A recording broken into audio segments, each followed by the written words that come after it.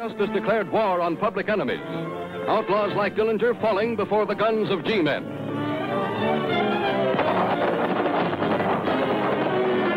Proof that crime does not pay. The time is the early 30s. The system wasn't working.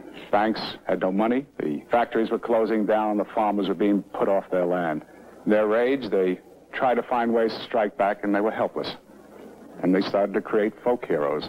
And the folk heroes were rather ugly. We come to rob your little bank, folks.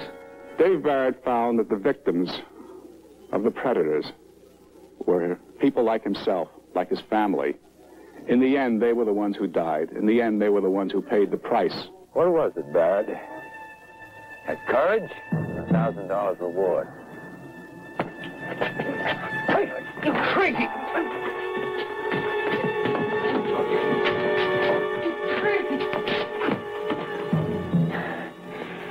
Her name was Susan. She was mother of 2 kids. She's dead.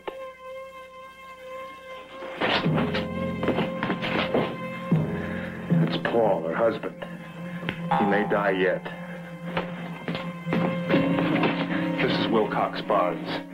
He's lucky. All he lost was some money. See those people? They were near killed. You still don't want to know my reason for doing it, mister.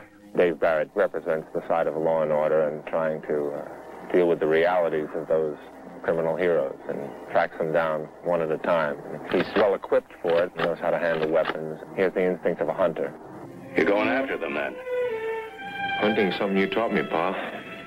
Learn the habits of the animal, read the signs, track, chase, set traps, and deal with it whatever way you have to bring it down. He's a man of few words, a man of the country and a man of action. That also fits the way he detects criminals, and the way he tracks them down, and the way he pursues his own job. There were very few people who weren't intimidated by the gangsters of the 30s. That's why he takes the job.